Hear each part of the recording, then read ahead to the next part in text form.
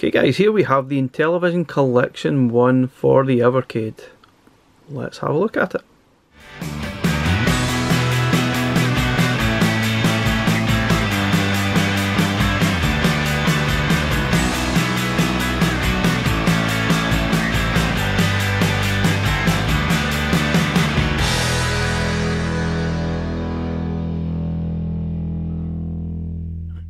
Okay, so in Intellivision Collection 1 we have 12 games included, which is kind of cool. I think there wasn't an awful lot of Intellivision games there, over about 150-ish. I think there's a lot of homebrew games as well, which interestingly we have a homebrew game on here. So we've got a selection: Night Stalker, Astro Smash, Thin Ice, Thunder Castle, Shark, Princess Quest, which is the homebrew, Frog Bog, Snafu, Slapshot, Super Pro Hockey, Pinball, Buzz Bombers and Word Rockets. So I didn't have an Intellivision growing up. We were more Atari 2600. And it's a nice sort of looking cart. Pretty cool. I don't really remember Intellivision, to be honest, being in the UK massively, if at all. I'm sure it was, but I definitely don't remember it. So that's obviously it was a competitor to the Atari 2600. You could probably argue that some of the graphics actually look a lot nicer. So this is the actual manual, and it's really interesting. I've had a good read at it. Probably really important to sort of look at this manual and read, especially for the controls. Well, obviously the Intellivision had that strange controller with all the sort of number on it, so it's interesting to go see how Blaze have actually went about sort of integrating that controller into the games, because that's not easy. In some cases you need to sort of bring up an on-screen controller and access it that way, and I think they've probably done it quite well, and this is really nice. I do like these sort of manuals, and they're definitely worth reading. There's a lot of sort of hidden information, there's a lot of information how to play the games, and sometimes this is massively important because some games are quite complicated, some games are quite simple, you can just jump on and go. So just having a quick brief look at how the games actually run. We'll obviously look at them properly on the VS. I think this game especially works wonders on here. It plays brilliantly on the handheld. It sounds really good. I'd say this is probably, I mean, arguably this is probably the best game on here. I really do like this one. Oh, I'm going to die. Quite cool. Anyway, let's get this up onto the VS.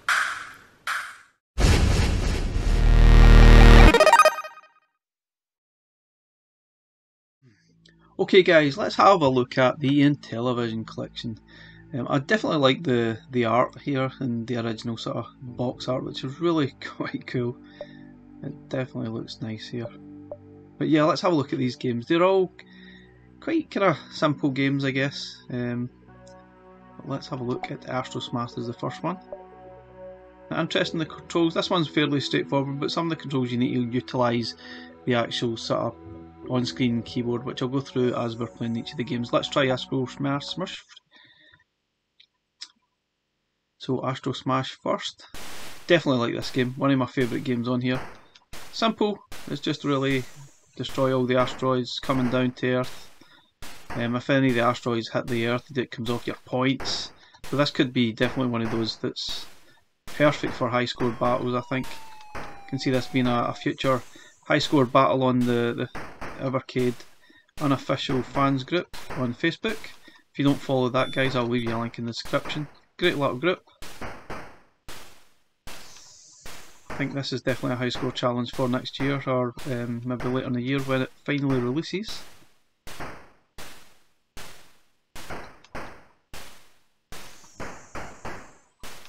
So you got 4 sort of spaceships.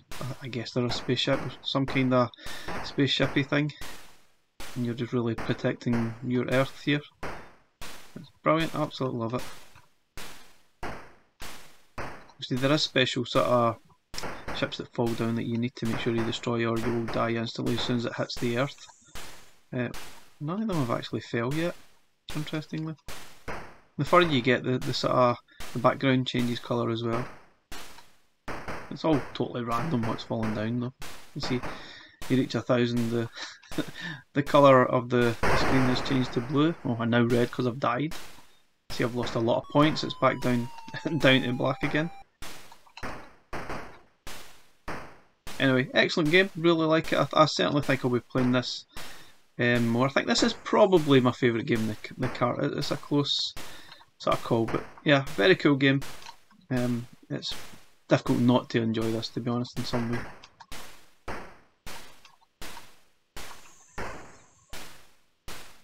Okay guys, next up is Buzz Bombers. Kinda straightforward. Obviously the bees are coming, you need to blast the bees with your cans of bee repellent. That's not a good thing, is it? And it's fairly straightforward. There's nothing special about the controls here. It's pretty simple. So just destroy the bees and the honeycombs and enjoy. Pretty simple shoot 'em up, but it's quite good fun. Let's do it. Oh, I've paused the game. So the start button actually pauses the game rather than starting it. So you press A to begin. And we start at level 1, obviously. So obviously it's some kind of repellent we've got here, and it kind of moves quite slowly. It's almost like a kind of a millipede centipede style game, I guess. That's probably what we're going for, but I say graphically probably looks a lot bit better, arguably. Pretty addictive. Don't know what that thing is. Kind of like a bat or some other kind of dragonfly or something. Interesting. Come on. Tricky to get out that last one. There we go. That kind of defeats the first stage. And yeah, that's quite good. Maybe gets a little bit repetitive, but you know, it is what it is. It's pretty decent. It's fine.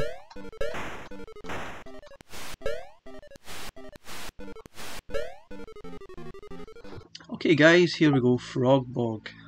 Oh, now interesting, you can obviously use the L1 and R1 to open up the keypad, but it's pretty basic. You're really just moving the frog left and right and pulling out your tongue to catch the flies, and that's really it. I think this one is probably better played with a friend, 2-player, rather than on your own, because I think on your own it's pretty dull. So you've got the frog arm, the sort of grey frog, and you really need to jump left and right and try and collect the flies. And that's really it. Honestly, I'm kind of thinking, why would you have this one on here? I mean, it's really only beneficial if you're playing against a friend. It's pretty dull otherwise. Really not much else I can say about that. So just talking about the on-screen keypad, if you press the L1 you bring up your left keypad and you sort of use the D-pad to sort of move between the buttons, and obviously the C is cancel and E is the enter key, but don't really need to use it at the moment. You can bring up the right one by pressing the right R1 button. But that's it, honestly guys. This game is as exciting as it looks, which is not very. I don't get this one at all. Yeah, that's a pass for me. Okay, so here we have Night Stalker, which is kind of the iconic Night Stalker logo that you probably see on Intellivision Amico these days, if you know what that is. So you are trapped in a maze with no exit and the robots are coming from you, so you basically need to grab the gun, shoot the robot, and then just avoid the other sort of animals about, and that's really about it, is survive as long as you can. Simple controls. You can see there the sort of buttons are fire up, down, left and right, and that's it, move your man. The man. And that's it, so let's play it. I mean, sometimes these games are quite good, quite simple, don't really think too much, and just kind of jump in, and that might be one of the cool things about this game, or this cart even. Maybe similar to the Atari collection. Oh, I got the robot, but he got me. Yeah, you can maybe jump in and enjoy it just for a brief spell, and sometimes that's what I like, especially on the handheld. I think this will probably be even better on the handheld rather than on the VS. So the bats just slow you down, as do the spiders. I think it's only the robot you really need to destroy, and that shoots back at you, but it's pretty brutal. Let's see. Ah! He keeps getting me at the same time. How annoying. That's basically it, to be honest. That's as complicated as it gets. Oh, darn. So the little man sometimes a bit sort of stiff and moving. Oh dear, my dirty mind just played tricks on me there. Okay, let's see if I can do this without actually dying. Oh, nowhere to go, nowhere to go. Oh dear. Anyway, it's actually alright, it's just very, very limited. It's just funny, I just keep playing. I think I've got 1 life left now. I'll see if I can kill the robot without actually dying myself. Let's see. Oh, no. Oh, you can use the gun to defeat the bats as well. Come on, Mr. Robot. Oh, right, I need to stand here or something. Yay! I'm still alive. Oh, I need the gun. Where's the gun? I need to just try and escape. Go in here for a rest, as it says in the manual. Anyway, not too bad, guys. It's okay. Quite limited, but it's not bad. Okay, here we have pinball. That's quite cool. We seem to have quite a few pinball games on the Evercade, which is interesting. I guess the guys at Blaze like their pinball. So, yeah, it's pinball. Interestingly, the controls here, which I noticed are weird. You know, why would you not have these controls sort of to the sort of shoulder buttons? That would have made sense. I'll check in game, see if there's any other layout options. You can see A and B is A is the left flipper and B is the right flipper. Or do they both flipper? Do you just be pressing X? So maybe they just do that. Probably the only thing to do it. Well, let's jump in. It's a 2-player game. Interesting. So this is one of the ones you need to choose a player. So bring up your keypad pressing the L1 button and choose 1, and then press the E button to enter, and that's you. So yeah, I'm just pressing X to do both of them. Oh yeah, pull down in the D-pad to release the ball and let go, and then that's it. So good start. I don't really feel like you have a lot of control over this particular one. Yeah. I'd say the pinball game on the Codemaster Collection is probably better than this. Yeah, it just feels a little bit limited. I feel as if there's very little control over this. It's not bad, but there's definitely better pinball games on the Evercade.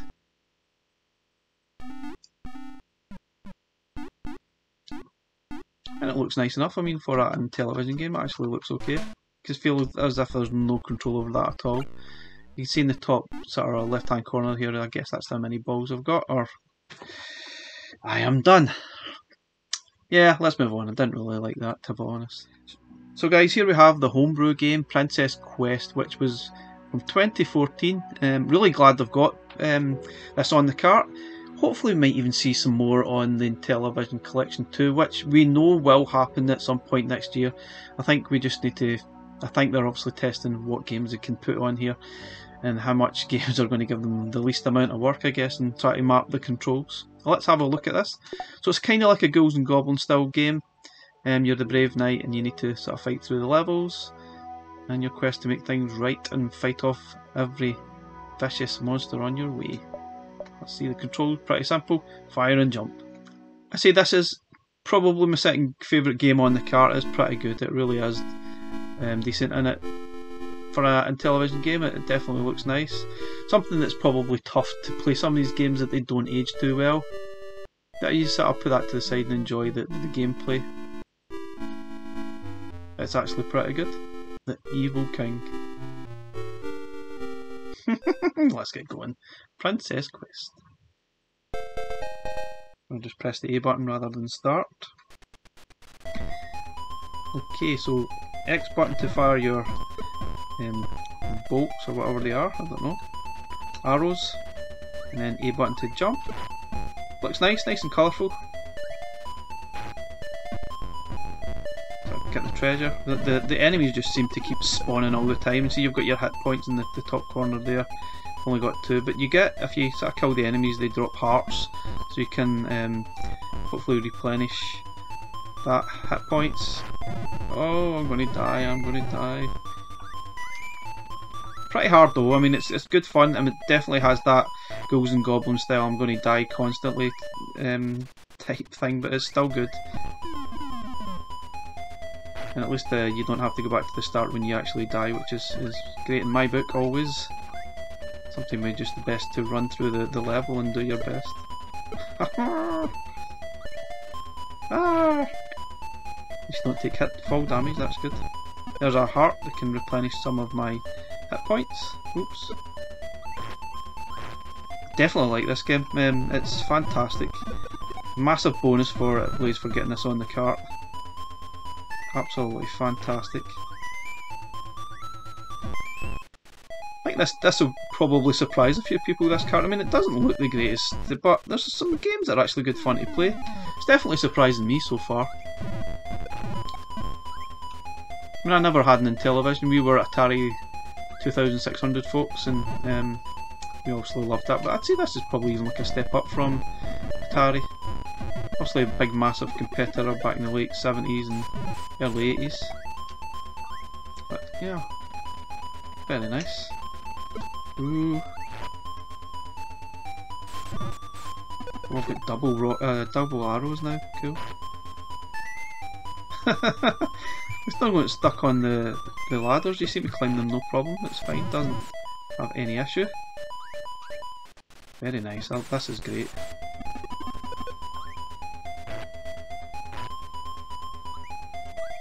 If you like your platformers, which I do absolutely love platformer games, this is really good fun to play.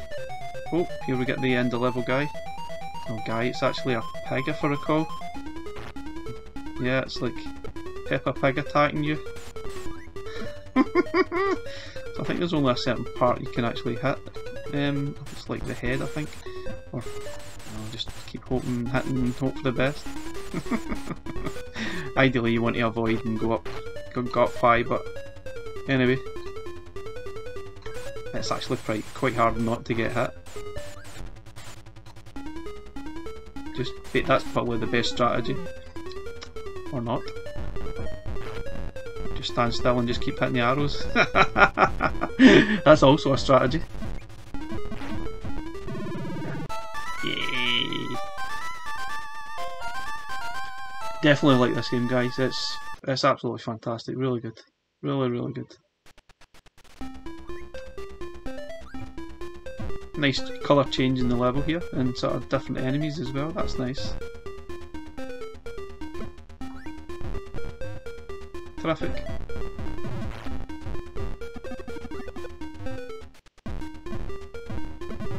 Wow.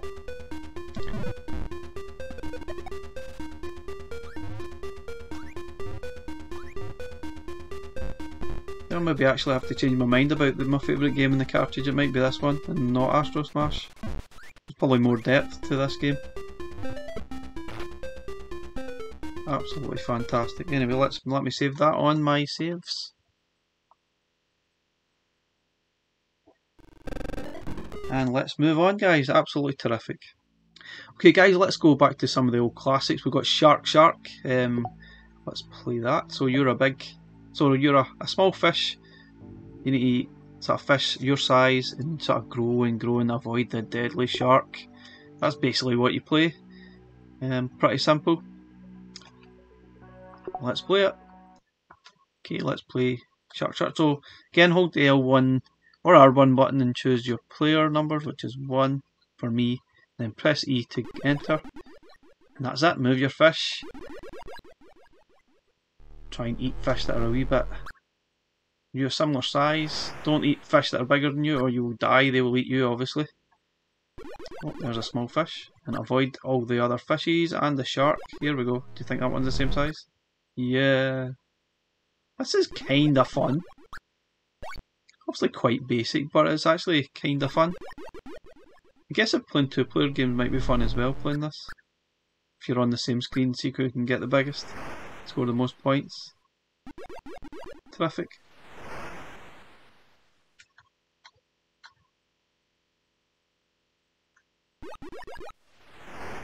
Oh, here we go. Anyway, pretty basic to be honest with you, but surprisingly fun if you keep avoiding. Oh, or you get out with the shark. Okay, slap, shot, super, pro hockey. Jeez, say that fast 10 times. That's a mouthful. So yeah, pretty self-explanatory. It's a hockey game. Here's your sort of controls. Let's just play it. Okay, so you need to utilise the on-screen keypad again, just computer player. So home team, you want to be the home team? Let's say yes, I do.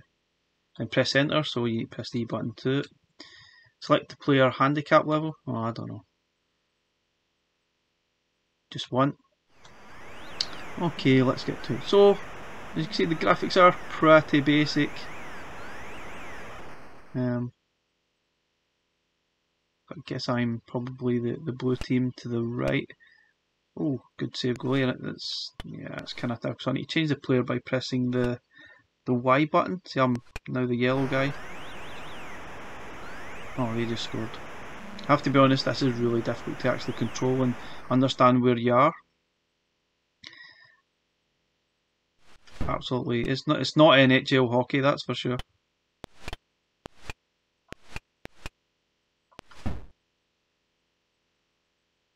Okay, I think I've got the hockey. Okay, I think I've got the hockey puck. Let me shoot. Honestly, not got a clue. It's definitely tricky to control. Sometimes it's difficult to know what man you are. Yeah, I think all the colour variations are quite tricky.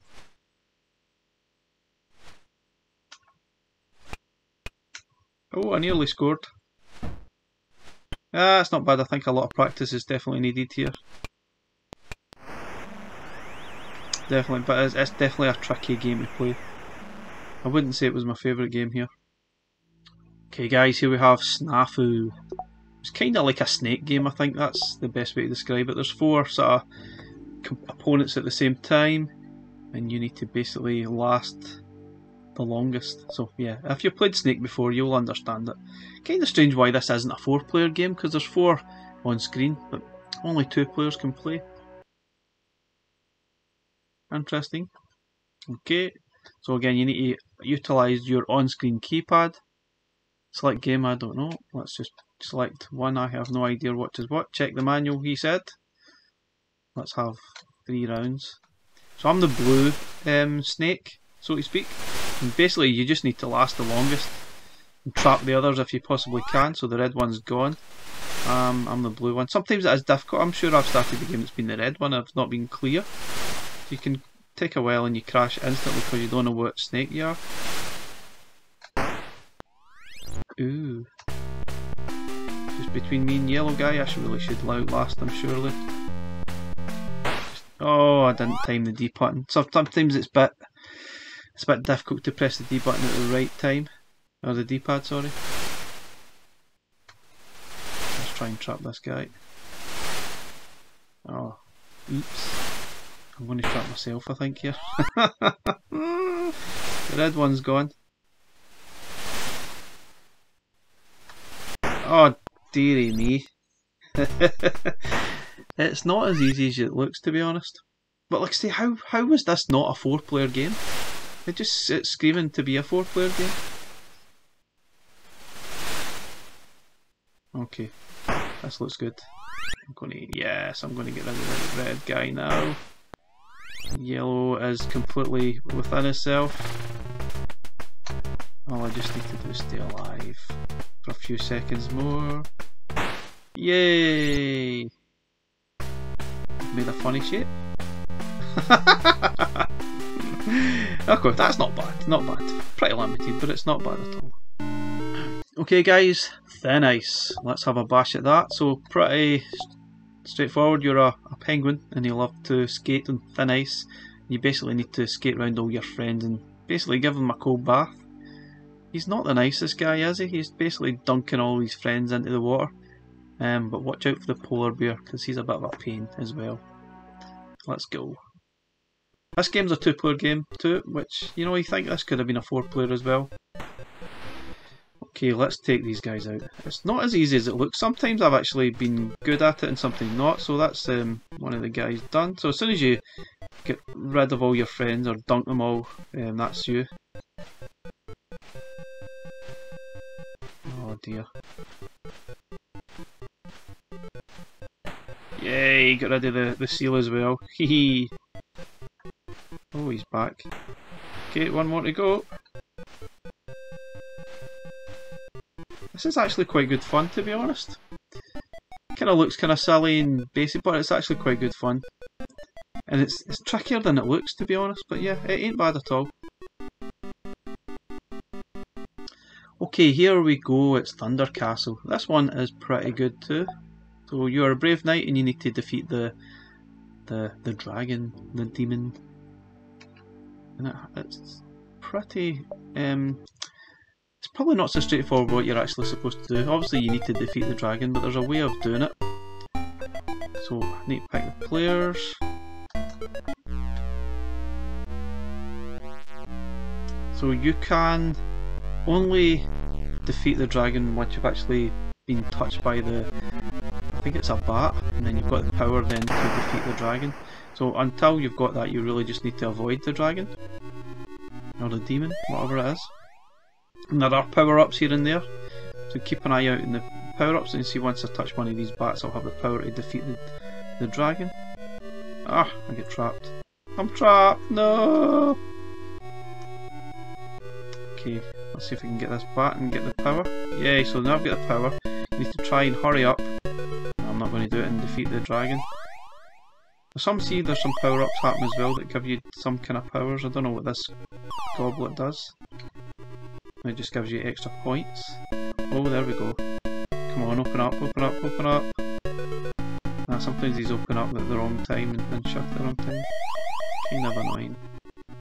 Let's see if we can get this one now. Come on. At least I'm staying alive, that's a good thing. Oh, come down this way, come, come, come. Ooh, the evil dragon, he's going to get me.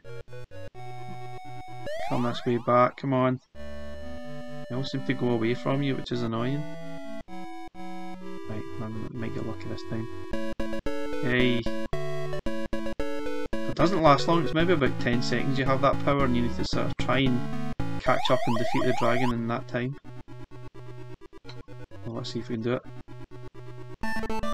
Ah! That was so close. I'm not going to make it, am I? Kinda frustrating, you definitely need to be at the same place at the right time and get lucky. Come on. Oh, he's such a scaredy cat. There we go. Come on, come on, come on. Oh, come on, that's so unfair.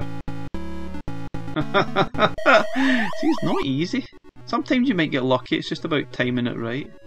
To be honest, this game isn't bad at all. It really is okay, it's fun. Probably kind of limited.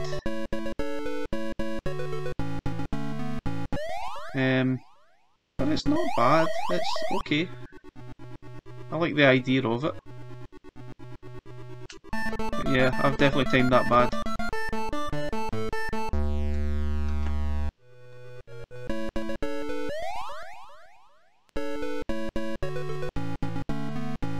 Yay! Come on! Yay, I got the dragon. Big pile of goo now. And then we get another one. Yay! Okay guys, so the last game is a bit of a strange inclusion for me. Learning Fun 2, Word Rockets, which Word Rockets was part of a package called from the pack called Learning Fun 2, which I don't know, it's a kind of a learning game, but it's really for kids. I don't really know why it would be on here. I suppose you could probably play with your kids with this. I think it's a 2-player game. So basically letters are falling from going over the sky and you need to replace it and make a word out of with one of the letters at the bottom. Yeah. Interesting inclusion. I definitely would love to ask the question why. So yeah, you could say you've got...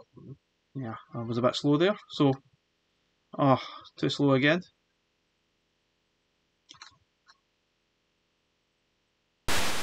So that a word? Nope, so it'll bounce back if it's not actually a word.